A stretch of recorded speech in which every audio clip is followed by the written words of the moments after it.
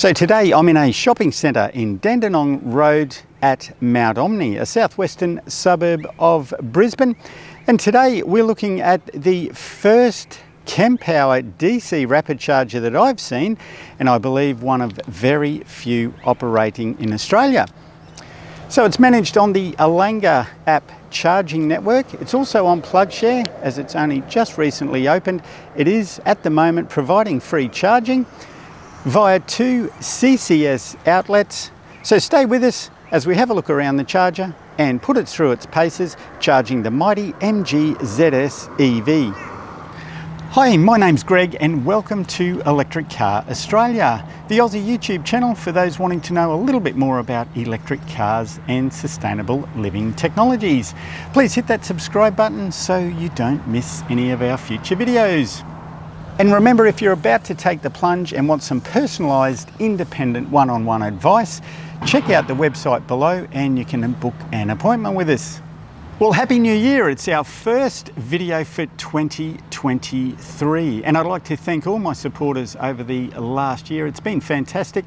We grew the channel by over 1,000 subscribers last year. And subscriber numbers are really important to YouTube channels because it shows the algorithms that you like the content we create. So thanks very much for everyone that did sign up. And a big hats off to my supporters who provided some cold hard cash last year to help keep the channel on the road. It does cost quite a bit to run a YouTube channel, and that financial support's really appreciated. So thanks to those who kicked in a couple of dollars. And finally, thanks to everyone who sent messages and well wishes late last year when our house was broken into while we were attending a free community EV event down at Samford. So really appreciate your messages of support. So let's get into it and have a look at the first Kempower charger that I've ever seen in the flesh. It's a nice bright sunny morning, so apologies for the light, it won't be the best, but we'll unhook the camera in a minute and we'll go and we'll have a walk around, and we'll also get the young guy, my little wingman here, to plug the MG ZS EV in, and we'll have a look at some charging stats. Well, as we mentioned, this new Kempower charger has gone in at the Mount Ommaney shopping centre in Brisbane. Really convenient and easy to find. It's just off Dandenong Road. Just above the MG there is the Mount Ommaney Library. So for the locals, that'll tell you a little bit about where the location is in the car park. So nice and easy to find. There's one 50 kilowatt charger with the 2 outlets, and also over there we've got a type 2 charger, so if there's a backlog or the 50 kilowatts out of action, you'll be able to do that and use it. So for those newbies to EVs, EV charging is really quite simple. Finding the charger is one thing, and then having the charger in use and reliable is another one. And that's where I'm really excited about Kempower coming to Australia. But what we're going to do, we're going to get the little guy to plug it in, and we'll show you just how easy it is. So here we go. We're going to plug the MG ZS EV in, get it on the charge. And as I mentioned, apologies for the light, guys. This is going to be a bit hard for you guys to see. So we've got both the covers out, so the CCS2 plug can go in. There we go, you push it in until you hear a little click. And we've never used this one before, so let's have a look at the instructions. And as I mentioned, this one's free to charge at the moment. So preparing to charge. You probably just heard the little lock. So that's the electric lock coming on, so you can't remove the lead.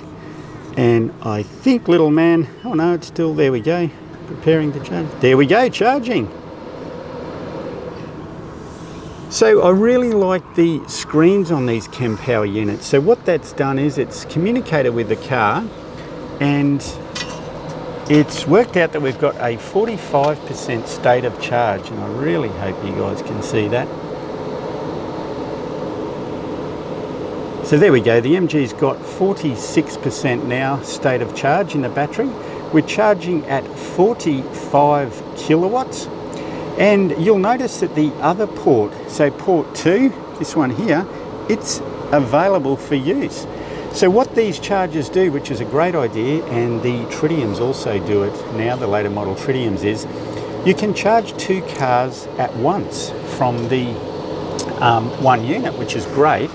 So obviously the first car in gets the majority of the charge, I guess, or the priority. So we got 45 kilowatts there. Somebody else comes along and plugs in, they're going to get 18 kilowatts. So it balances the charge across the 2 cars. So yeah, that's called load balancing, and that's going to be really important in the future, because if a second car comes along, it's better that they can get some charge than none. And with the other units, they're generally 1 car comes, 1 car plugs in, that's it. You'll also notice that these are both CCS plugs. So, and again, you guys probably struggle to see that. Yep, the CCS combined charging system plugs. So no CHAdeMO plugs. So if you've got a CHAdeMO vehicle like the Nissan Leafs or the Mitsubishi IMEVs or the Mitsubishi plug-in Outlander, so primarily Japanese cars, unfortunately you're out of luck with this charger. So a couple of other good features or unique features of the Kempower is we've got these little LED indicators there. So the blue indicator obviously showing that we're plugged in and charging, so it's flashing. We'll come back and have a look at this, but as the battery capacity of the vehicle goes up, that will go right to the top, and I'm assuming it might turn green. We'll wait and see. This one is green, ready to go, because that's port number 2, which you can see there, and that is available, so it's not in use. Now, another cool thing about these Kempower chargers, which I believe is quite unique, is the way they manage the leads. Now, if you look at that, that's quite a long lead. So they look like some of the American fuel pumps, and I believe Australia used to have some as well, but there's a lot of fuel pumps in America that have that lead that goes up and over and down. Now, that's quite a long lead. And the advantage of this type of stuff, there's a couple of advantages, I guess. So you can pull that, and it gives flexibility. It moves around. But there's a couple of advantages. One for EV drivers. As most people will know, EVs have the charge sockets in multiple areas. So the MG have it at the front. The Teslas have them at the rear tail light. The BYD Atto 3 has it at the front guard. So they're pretty much all over the place. So depending on the layout of the car park where these chargers are situated, sometimes it's difficult to get your car in and charge. So the way these leads are set up, pretty much for EV drivers, provides the maximum flexibility to get that charge lead into your car. And also it protects the lead. So you'll notice there, it's actually off the ground. So it's not getting any concrete scuffing or damage. It's touching the ground there, obviously, where we've got it plugged in.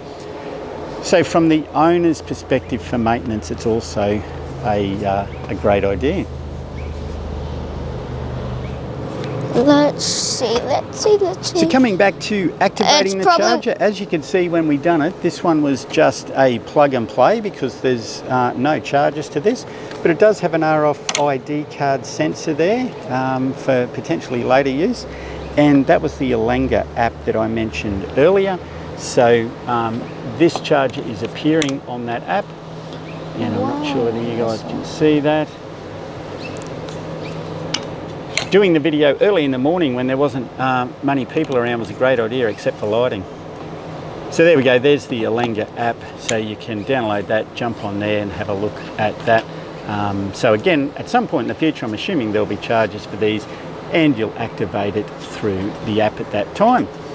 So some other features of the charger, it's a nice compact unit, and it's also really easy to see. So the Kempower branding is a bright orange, as you'll see there, which is great, makes them a lot easier to see in the car park. And they pretty much are a tall rectangular box. You'll notice the mounting or hanging clips, I guess, on the top, so they would just crane that in. They'd be quite heavy. Put it down onto a concrete pad, and this particular one has a couple of bollards there. So again, we'll just step back here, and you can see because of the way that Kempower chargers operate with those leads, there's actually 3 EV parking spots for this charger. Because the way the leads work, you can put a car in the front and then one at the left and right, which is quite handy if somebody's might be finished charging and they're organising some kids or whatever they're doing. A second car can be in the one next door to them and they can unplug and plug in and start charging while you're still fluffing around and getting sorted. So most of the other charge parks only have the 2 for the 50 kilowatt. So a closer look at the actual charging hardware box itself. A nice clean edge on this side. We've got some vents at the top there as well. Apologies as I walk around here, the light will catch the lens. So this is the opposite side here. So we've got nice ventilation here and I can hear those fans running nicely. It's actually sucking air in there, and you'll notice there's a paper filter in there. So that's a great idea. That paper filter is going to stop all the bugs and dirt and rubbish going into the electronics, which hopefully make these a bit more reliable. Now we've got a video coming in the next few weeks on charger reliability. It has been a big hot potato in Australia lately. There's been lots of problems with chargers being out of action over the summer Christmas holidays. So just little things like that can make a big difference. There's some hinges there, so the technicians could obviously unlock that there and they open the door. It's a full length door, which is great, so it means great access for the technicians.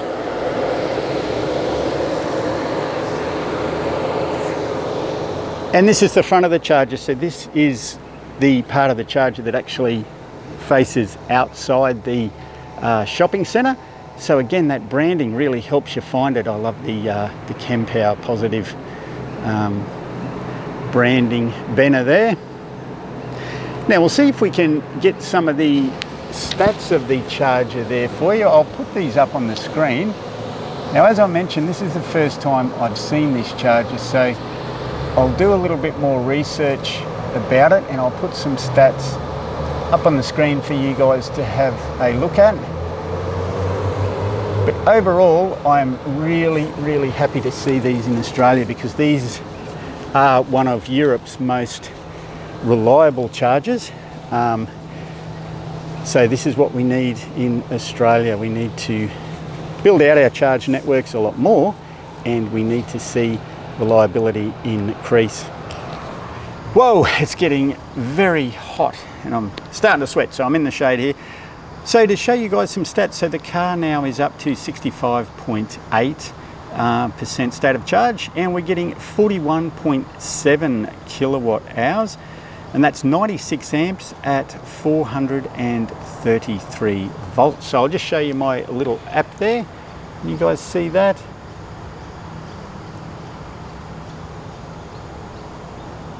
Okay, so you'll see the state of charge there and the kilowatts that are coming out of the charger and the amperage.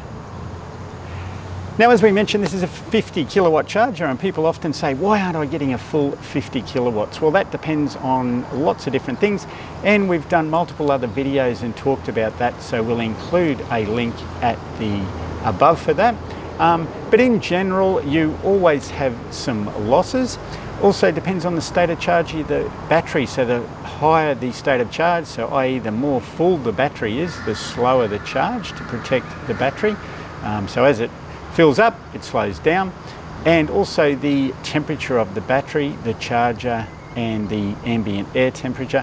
And the other thing that can affect it is the electricity supply network. So maybe there's not enough current.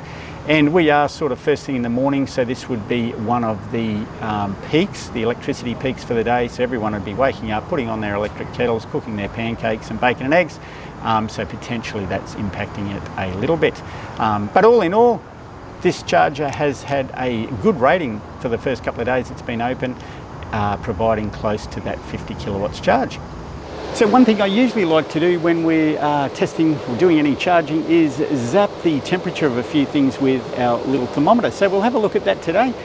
We are in direct sun in a few spots, but it is only early in the morning. But look, feeling these cables and stuff, nothing is very hot. So let's do a quick check of the charger plug down in the car. So we'll zap that. Okay, we'll just make sure the little man's got it in the right spot. So we'll face it towards the actual plug where it goes into the vehicle, hit the bit trigger. Okay, as you can see there, hopefully you can see, we've got about 33.9, which is, that's not hot at all. So we'll come up here to the charger cable where it comes directly out of the charger, and we'll zap that and we'll see what that is. And look, that one's 36.3. So this charger is definitely not getting hot in any way. Again, we're only putting in 35 kilowatts now, so it's not heavy current, but it's good to see there's actually no heat at all. We'll go up to our little LED indicators there. So as you can see, we're starting to come up to the top, and we're at 77%. This pretty much goes for any EV. Once the charge or the state of charge of the battery gets up to about 80%, you generally want to unplug, because as we mentioned before, the charge rate will really slow down, and it's not valuable, or it's not the best use of time to sit around to try and get that last little 20%. It often takes you the same amount of time to charge the last 20% that it took to get from like 10% to 80%. And the other thing is you could have a bank of people waiting to charge. So unless you really need to go above 80, when you're at a DC rapid charger, hit that 80%, unplug, and be on your merry way. And that looks after the battery of your car, and it's also the best use of your time. But we'll hang around for another couple of minutes and get the car up to 80%. But really happy to see these Kempower chargers here in Brisbane, Queensland, and also coming to Australia. By the way, they've just won a contract to install their chargers across the newly announced South Australian Electric Vehicle Highway, and also Western Australia Electric Vehicle Highway. Now, the only other charger that I know that's operational in Australia is down in Tasmania. Now, there might be a couple more, but that's the only one. So they're just getting a foothold in, and from a user's perspective, I think these are great chargers. Time will tell on reliability here in Australia, but they're certainly proven in Europe in extremely cold weather, and also some of the warmer weather countries. So congratulations, Kempower. Great to see you guys in Australia. Look forward to seeing many more of your chargers, and it'll give our local homegrown guys, Tritium, who the head office is in my state or my city here in Brisbane, so it'll give them a little bit of competition, and hopefully they'll improve their game a little bit. Thanks very much for watching. Don't forget to leave some comments in the comment section. I love reading those. And also check out the links in the show notes section. I've put some links into some of the companies we've talked about today. And if you haven't, please click that subscribe button. As we mentioned, that really helps the channel. And also give this video the thumbs up. And of course, again, a big hats off to our financial supporters. If you're able, please flick us a couple of dollars. You can do that via a YouTube super thanks, via a PayPal donation, joining our Patreon family, or also a YouTube membership. So every little bit helps, and it all goes towards creating more content for you guys. Until the next video, stay safe, look after your family and friends, and we'll talk soon. Cheers. Did you wave? You could have waved.